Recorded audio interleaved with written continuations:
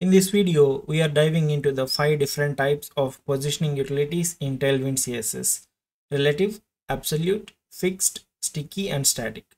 Each of these has its own specific use. So let's break them down and see how you can use them effectively in your projects.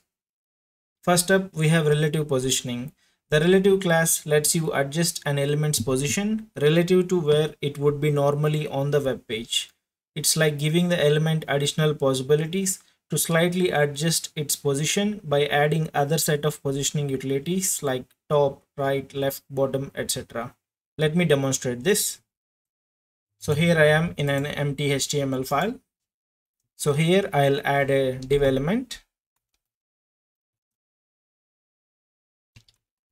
I will style this a bit so you can see the differences visually when I change some classes. Let's see the output.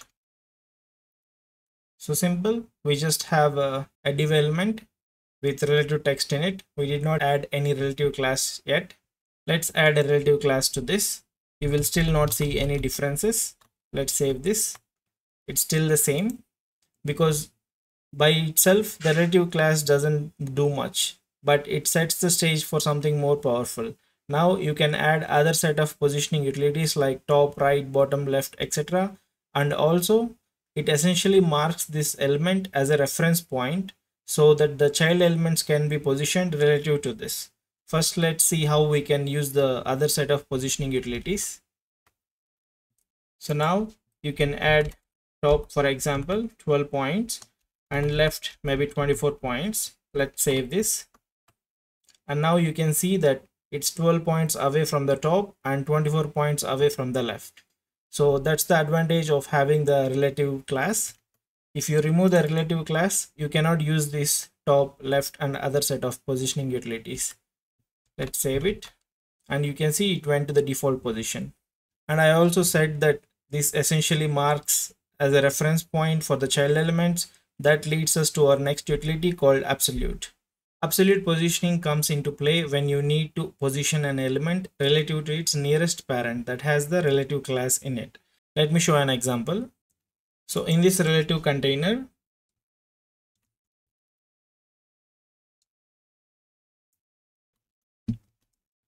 I'll add another child element that says absolute and add the class absolute. Now without the other top right positioning utilities, you will not see much difference. You just see the normal flow of the document. But if you add, for example, maybe right 12 and then bottom 6, you can see that this absolute element is positioned based on this relative container, which has the indigo background, and not to the entire screen. So you use absolute when you want to position an element relative to its particular parent that has the relative class in it. If no parent has a relative class, then it will use the topmost parent element as its reference point. Let me remove the relative here, and if I save, you can see that the absolute is not here, and because the text is white, you cannot see it, but it's in the bottom right. Let me change the text color, and you can see absolute is on the bottom right, because now the reference point to this absolute element is the screen itself, because we don't have any relative container here. A common practice is to use relative and absolute together, which gives you precise control over where you want the element to appear. Now let's talk about fixed positioning. If you want to lock an element in a place relative to the entire viewport and not just a specific element, this is when you will use the fixed class. It remains visible all the time even when you scroll to different parts of the page. This is super useful for elements that you want to keep on the screen always, like a navigation bar or a chat support button, etc. Let me show that. I'll remove this div element. I'll just create a new one with just some full height so that we have some space to scroll.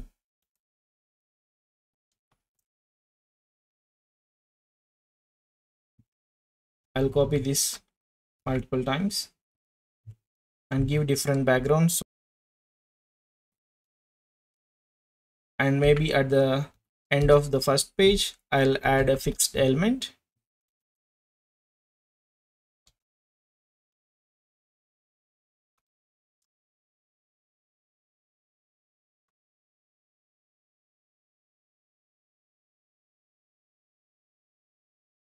I'll save this. Now let's see how it looks without adding the fixed class. So you have the first page, then you have the fixed, then you have the second page, then the third page. Now let's add the fixed and specify where you want to show this element on the page. I want to show maybe top 24 and left 0. Let's save it. And now you can see that this fixed element is on the top left. Now, no matter on which page you are on, it's always in that particular position that you gave.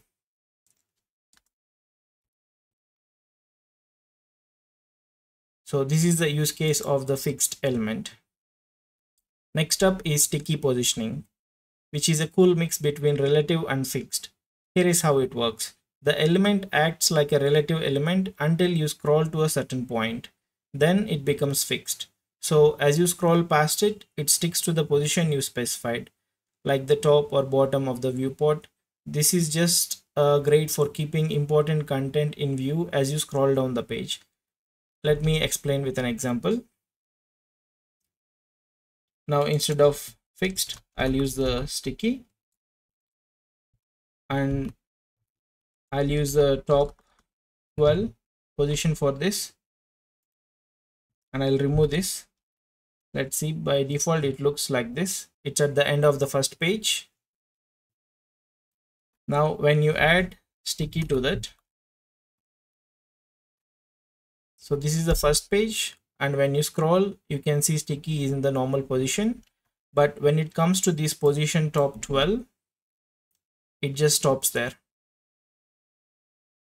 So when you scroll down again, by default it is in its normal position, that relative position, but when it comes to a certain scroll point, that is the top 12 that we gave, it becomes fixed and it will stay there.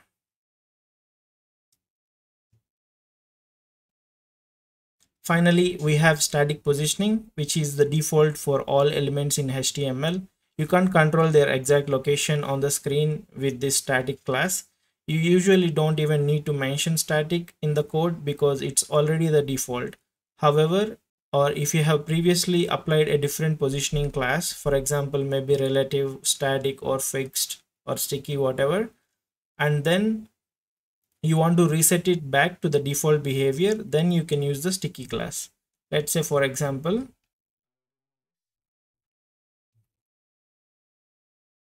so I'll create a new element, a relative container, and inside this I'll add a absolute element.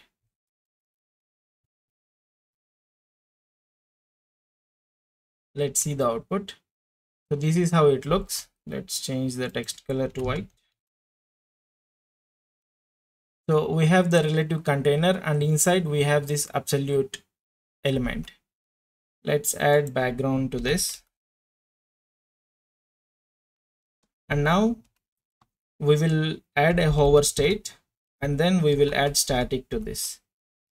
So what we are specifying is, by default this would be absolute position, but when we hover on this element it becomes static, means it would just be in the normal position.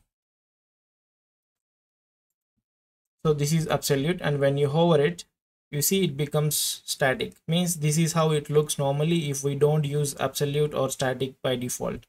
Let's remove the absolute position here and save it. And now you can see this is the default position of absolute in general.